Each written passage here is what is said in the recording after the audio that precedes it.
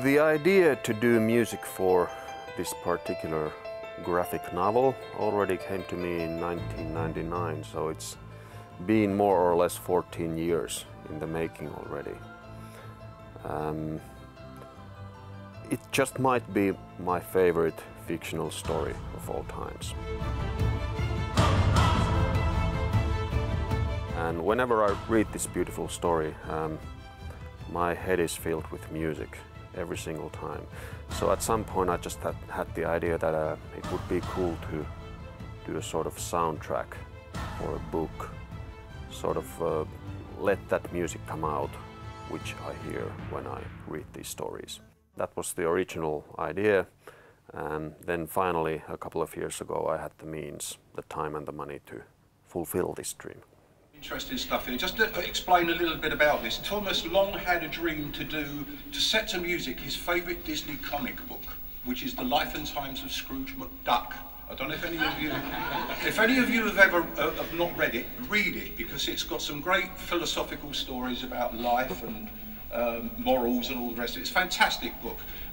So this project is not Nightwish. It has nothing to do with Nightwish at all. This is Tuomas's solo project, and it's music based on the life and times of Scrooge McDuck. Okay, and just enjoy it, as always.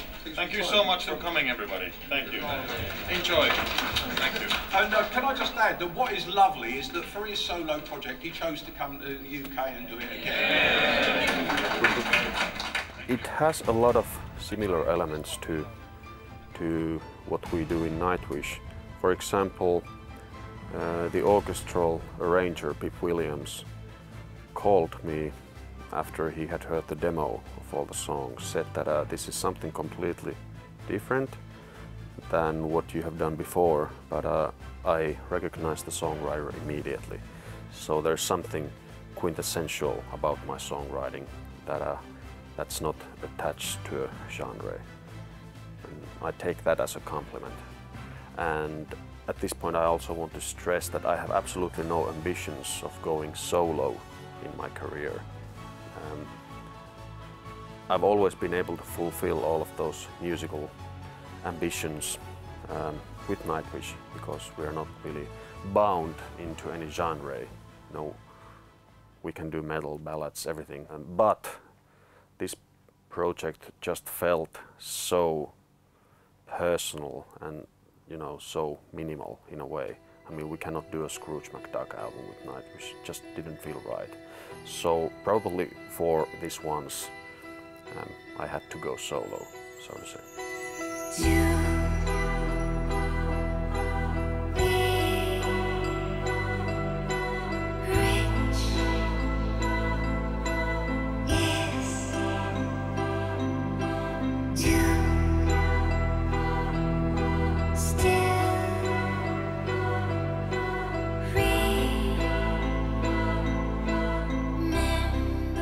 The record label Nuclear Blast told me that they would actually need a single release from this album and a music video to go with it.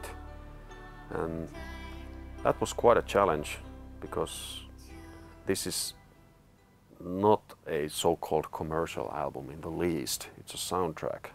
But then we had one song called A Lifetime of Adventure, which has this kind of structure. It has a chorus, and it has vocals.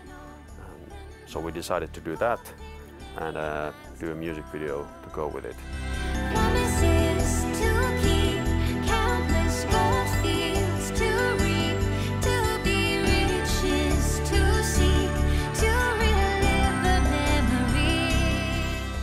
And then it was Mr. Ville Lipiäinen who came with the idea that let's do a sort of like making of video, because, you know, you just don't want to dress up some guy like Scrooge McDuck and go into the moors and play and shoot that.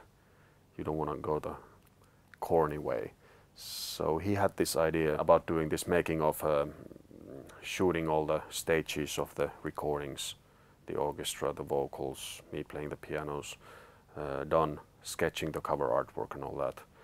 And yeah, Don agreed to fly over to Finland, spend a couple of days with us at the Petrax studios.